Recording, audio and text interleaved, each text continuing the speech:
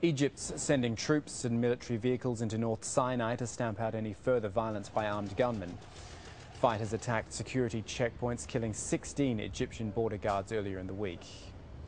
This is the first military operation by the Egyptian army in Sinai since its peace deal with Israel in 1979.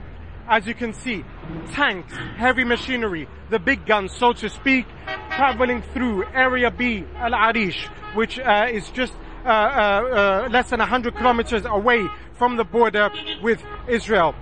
Significant to mention also that the army is not only coming with heavy weaponry and redeployment of troops here in Sinai, there is also a political push to ensure and to assure the people of Egypt that authorities are not only trying to avenge the killing of 16 soldiers on that attack last Sunday, but they're also trying to enforce some sort of control and stability and security in what has been a very lawless Sinai Peninsula. We've had the Interior Minister meeting with tribal leaders who have been the de facto leaders of the Sinai for the past few years. He met with them on Thursday night, and now we've had on Friday President Mohamed Morsi in his second visit since that attack here in Al Arish. So a lot of movement, a lot of development, and certainly a lot of muscle flexing by the military in their bid to enforce their control over Sinai.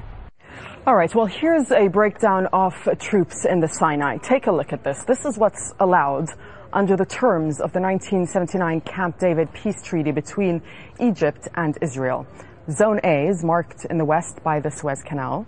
An Egyptian infantry division with military installations and field fortifications are based there. In the middle is Zone B, and there are 4 battalions here consisting of up to 4,000 troops. Zone C, the one closest to Israel, is in the east, and UN forces and Egyptian police are stationed here. While the police are armed with only light weapons, an additional 1,500 troops were deployed to zones B and C, and that was last year.